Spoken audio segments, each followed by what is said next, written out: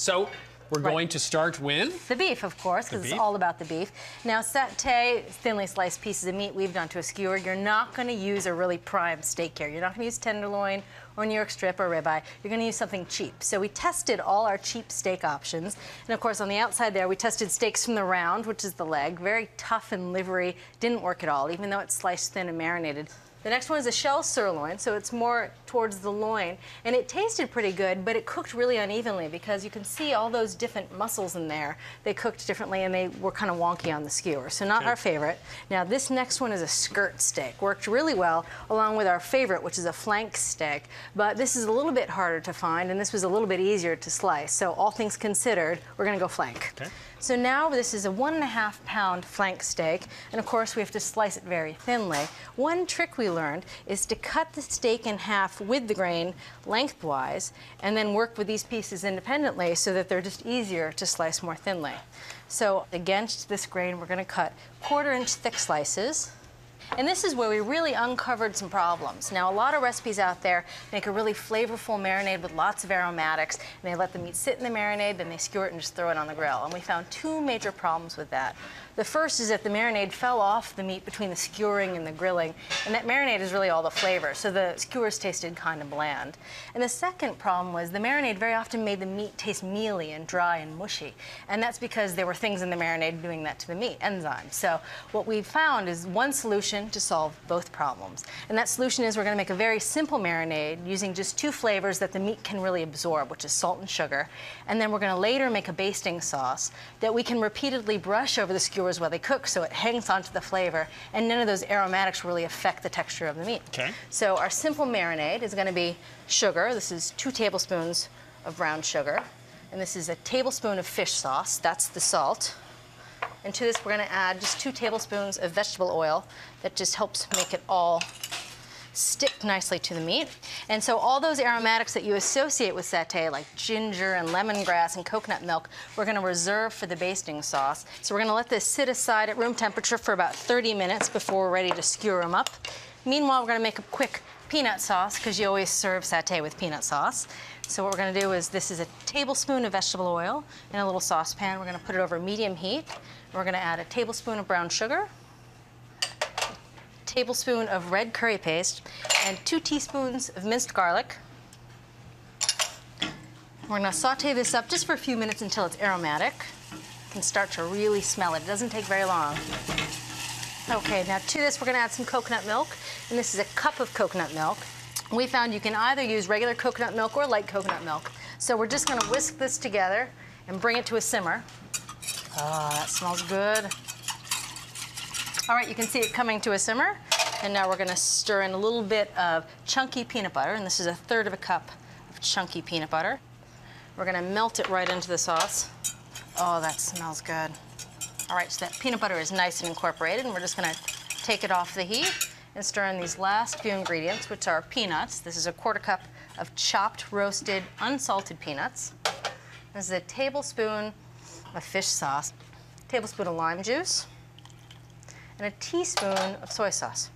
All right, so we're going to let this set aside and cool off the heat, and then we'll taste it with our finished sauté skewers. All right, so that meat's been marinating for about 30 minutes, and it's ready to be skewered. But first, we're going to make that basting sauce with all the aromatics, including lemongrass. I love using lemongrass, and this recipe has 2 stalks. You want to lop it off to just about the bottom 6 inches. This is where the flavor is, and you want to trim off the end here and peel away any blemished outer tough leaves. And then you want to take a pan and you want to smash it, because that really releases all the oils and a bunch of anger that you might be harboring.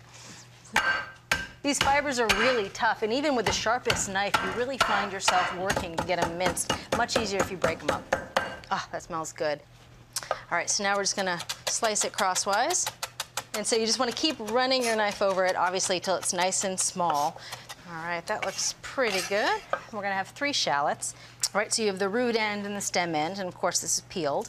You want to slice down towards the root end, and then you want to slice across those pieces, and finally down into a good mince. Okay, so again, that's 3 shallots.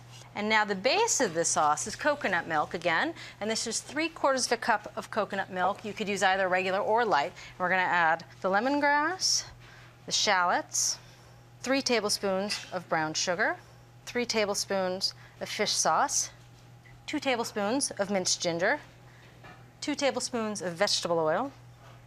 This is a teaspoon and a half of ground coriander, 3/4 of a teaspoon of crushed red pepper flakes. Finally, a little cumin and a little salt. It's half a teaspoon of each. All right, so we're gonna whisk this together, and this makes a good amount of sauce. We're really gonna baste the heck out of those skewers when they're on the grill so they can really get some good flavor. Okay. All right, so now to the beef. Take a skewer. You really just wanna weave the meat back and forth so it stays nice and flat on the skewer. All right, you wanna put a couple pieces on per skewer. You really don't want to use more than 12 skewers because you're not going to have room for them on the grill. And the other trick is you want to leave a couple inches on either end of the skewer so the meat will be right over the fire. So we're going to finish up these skewers, then we'll go out and fire up that grill. Okay. All right, so we're ready to throw that satay on the grill, and I've got a bunch of coals heating up. Now this is a very full chimney, about 7 quarts. It's even rounded on the top because we want a very hot, intense fire.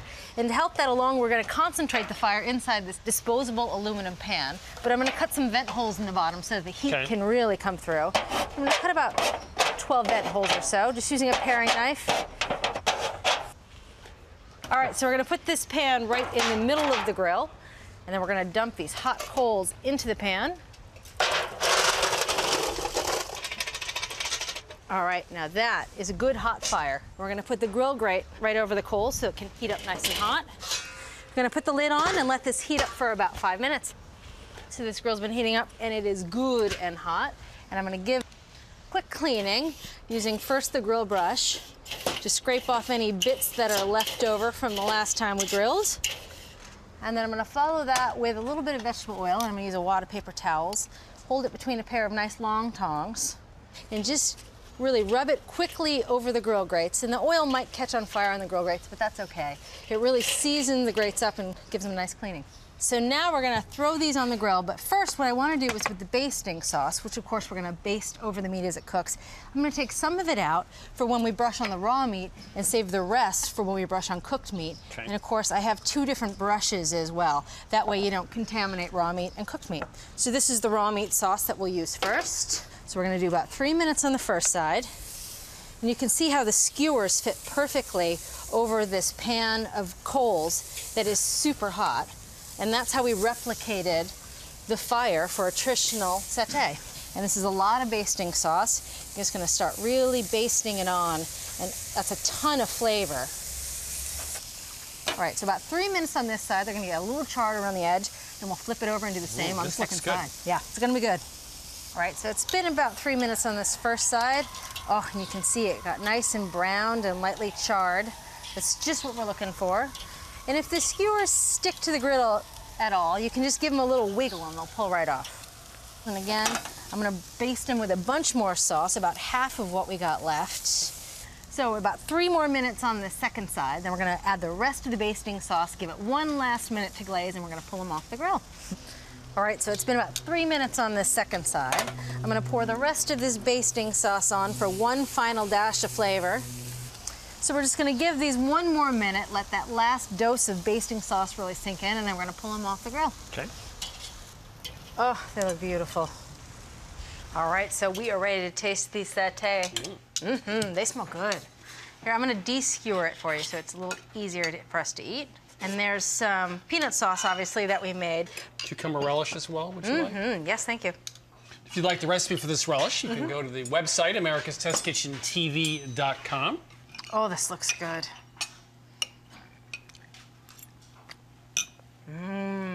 Oh. Looks good. You can taste the lemongrass and the ginger. And the meat has real flavor underneath all that. You know, it tastes beefy. Great beef satay start with meat. Of course, that's flank steak in this case, in quarter-inch strips, and a very simple marinade of fish sauce, some brown sugar and oil, then coconut milk, lemongrass, and ginger for the basting sauce. Very hot fire, concentrated coals, 3 or 4 minutes aside, basting all the time. And there you have it. Great flavor from America's Test Kitchen to your kitchen. The world's best, Julia level beef satays. Here, would you like another? Yeah, these are good.